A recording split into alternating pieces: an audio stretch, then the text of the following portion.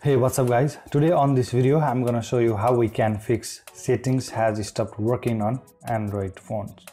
So if you are getting this annoying message when you are trying to open settings on your phone, then you would be able to solve this problem after following the steps in this video. So let's get started. To fix this issue, first we have to download an app called Activity Launcher from Google Play Store.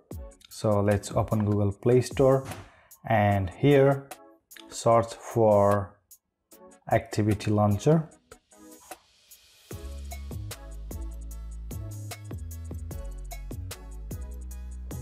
So this is the app that we are going to install. So install Activity Launcher.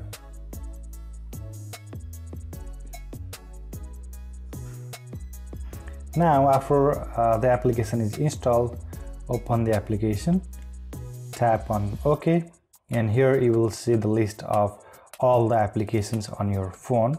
So now we have to scroll down and find settings. So scroll down until you find settings. So here's the settings you can see here, and now expand settings, and here you can see apps and notifications. So this one here, so click on apps and notifications, so it's going to start apps and notification. Now here you can see the list of all the applications installed on your phone. So it might be a little bit different depending on your Android version. So tap on this see all apps. Now from here again we have to find settings. So scroll down and here we can see settings. So tap on settings and you can see storage and cache. So tap on storage and cache, and now we have to clear cache and clear storage. So clear cache and clear storage. So we have to delete all app data. Tap on OK.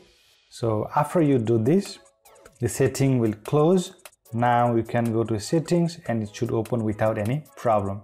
So this is how we can fix settings has stopped working on any Android devices.